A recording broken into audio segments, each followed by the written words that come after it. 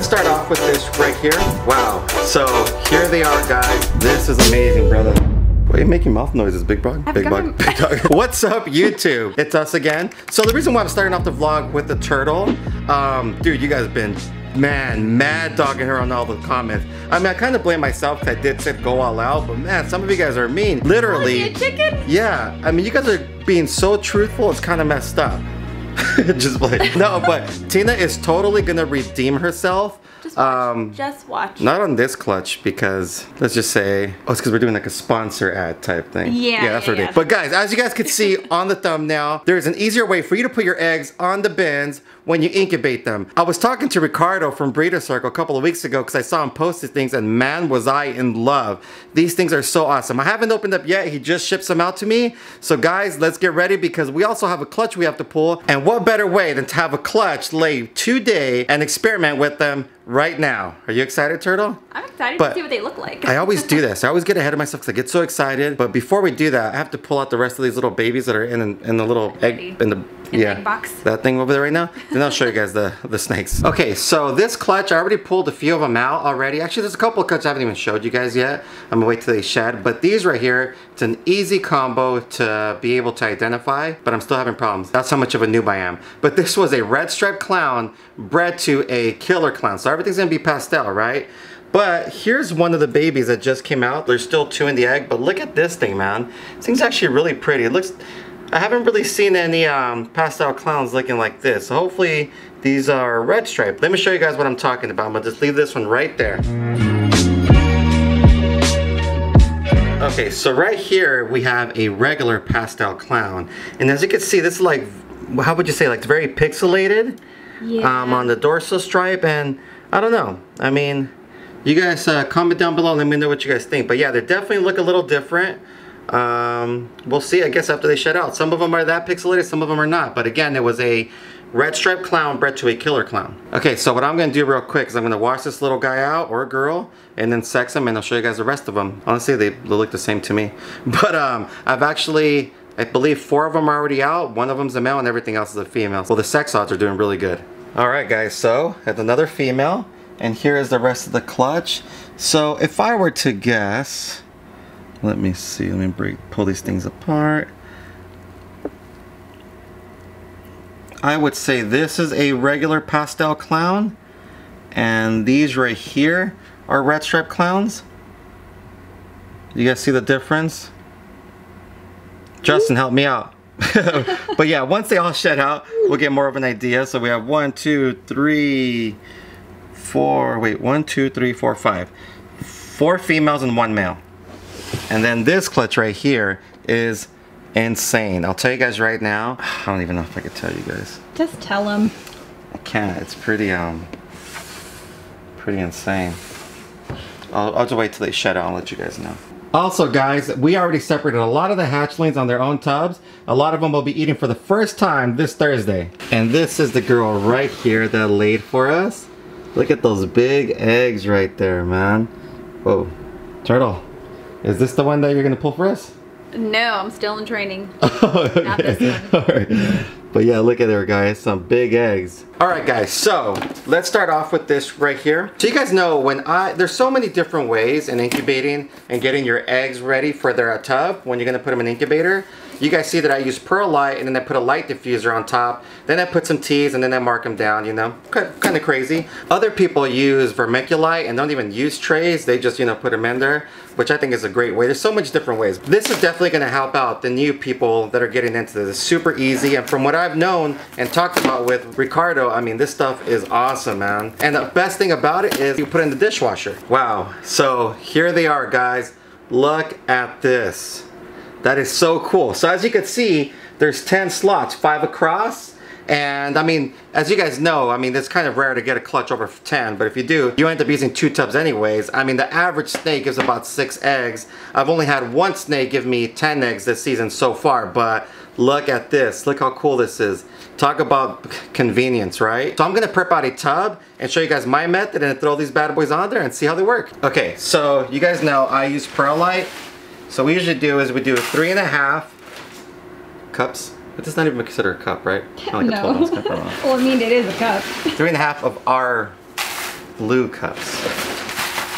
Okay, so this is what we do right here, and this is what we would use if we didn't have these easy hatch trays. You know what I wish we could do? You know, back in the day when they used to do the kids, they used to have this new little cup or new little plate for them, and they'd make it so dramatic. Like if I had a thing and they spilled everything, you know, like all those commercials. God, those infomercials. That would have been so freaking hilarious. I'll put a little clip of it right now.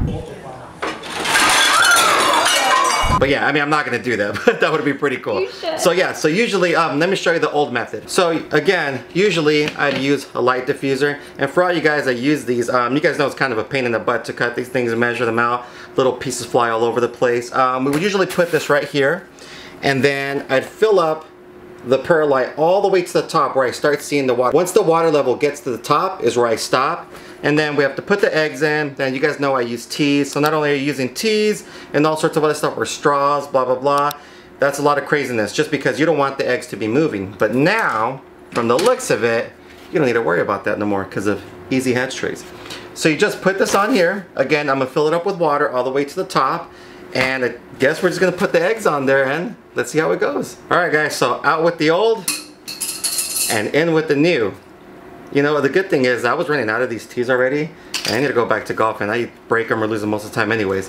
So again, we have the water level already filled up to the top. So you can see if I tilt it little by little, you guys see the water going? A little bit. So now, I just put this on here, just like that. And from the looks of it, I don't even think I'm gonna have to, you know, mark these things down. I mean, I will just because I kind of have like an OCD type thing. It's like if I start something from the beginning, like with the little marker or something, I always continue doing it. It's weird. I have to use the same marker.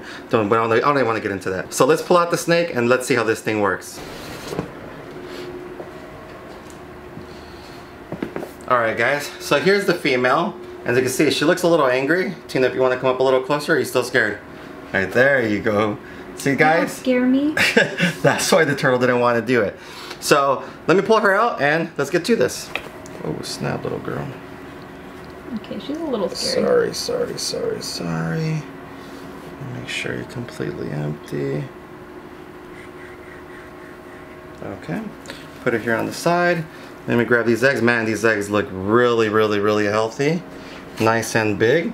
And let me put her back and then put a full clean for Jess, because you guys already know we always do that. So I'm gonna put these eggs right here. And as you can see, even though we have an egg that's a little long, a little big, when you put it on here, it still cradles the egg, which is awesome. So let me start peeling these things off.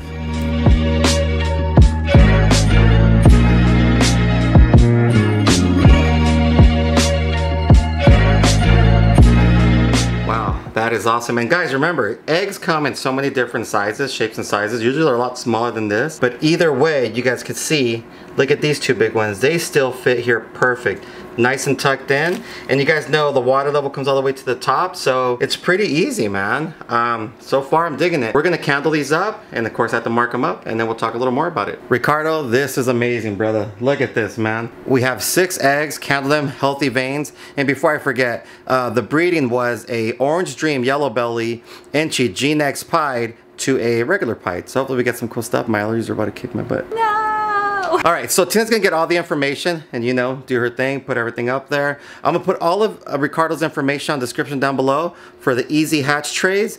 Guys, I'm telling you, that is so amazing, so convenient. For all you new people getting into this hobby, having those new clutches, if you guys wanna see the easiest and most convenient way to put some trays in for your snakes, this is the way to go right here. And also, it came with some cool little tools. Let me show you guys right now. So when I was talking to Ricardo, I was like, hey man, what are these little things right here? And you know, sometimes your eggs will start looking a little too dry, there's not enough moisture in there, or when you want to take them out, that's where these little things come in handy. So you just put these in right here, just like that.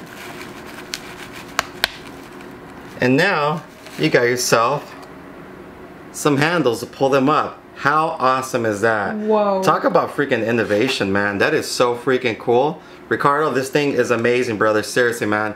Lifesaver for sure. We're going to be using nothing but easy hatch trays over here at AEP now. So guys, make sure you guys go check out Breeder Circle, and make sure you guys go check out the website and go look at some easy hatch trays for yourself and start getting them, because these things are going to be selling like hotcakes. Okay, we go.